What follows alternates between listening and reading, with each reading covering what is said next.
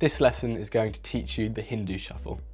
This is one of the first shuffles I ever learnt, and it's one of the more basic shuffles you can learn. There are a variety of applications which I'll get into, and I really suggest perfecting this move as it's a lot of fun and looks pretty cool. The next shuffle we're going to learn is the Hindu shuffle. This is what it looks like. So it's a relatively simple shuffle compared to the riffle shuffle. However, it has many uses and you can use it to control a card or to even force someone to pick a card. So let's get right into it. To start off, the cards are in mechanic's grip.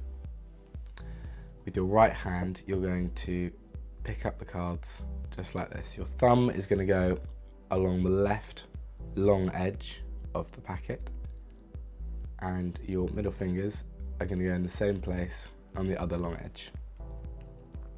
So this is what it looks like, the grip. Your left hand is then going to be held out in front with the palm facing upwards. You're going to come over and with the thumb and the middle finger, you're going to pinch a small portion of the cards from the top. Your right hand is then going to move backwards, leaving those cards in that position.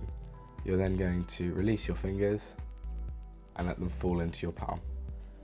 You're going to repeat, so you're going to take another small packet off, your right hand pulls away and the cards get dropped. Thumb and middle finger grip the packet on the top. Doesn't really matter how many cards they grip. The right hand pulls away and the cards drop.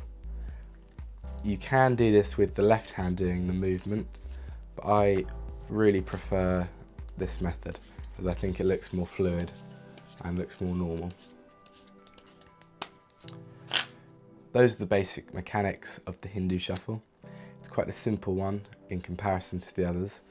However, getting the right timing and the right speed can be tricky. So I'd suggest starting off very slowly and just making sure you can consistently grab a few cards off the top. Keeping it neat in the left hand, you don't want all the cards slipping about. You want it nice and controlled and nice and neat when you first start off. Now, how do we use this to force a card? Let's take the Jack of Hearts, for example. I'm going to keep the Jack of Hearts on the bottom of the pack. And what I would do is I would say to the spectator, I'm going to shuffle the cards. I'd like you just to tell me stop whenever you like. I'm going to then perform the Hindu shuffle. And whenever he says stop, so maybe here, you can see it's going to be the Jack of Hearts, because the Jack of Hearts is on the bottom and it's not moving when I'm taking the cards off from above it. So I could shuffle more, stop, stop, stop, stop. So whenever he says stop, it's always going to be the Jack of Hearts. It's a really powerful move because of this reason. So they could say stop here and it would be the Jack. They could say stop all the way down here and it's always going to be the Jack of Hearts. This is the main reason that I would practice this shuffle. Not to actually shuffle the cards, but as a really good technique to force someone to pick a card. That was the video lesson for the Hindu shuffle. It's a nice, simple, basic move, but there are many applications, as you'll see in the following tricks.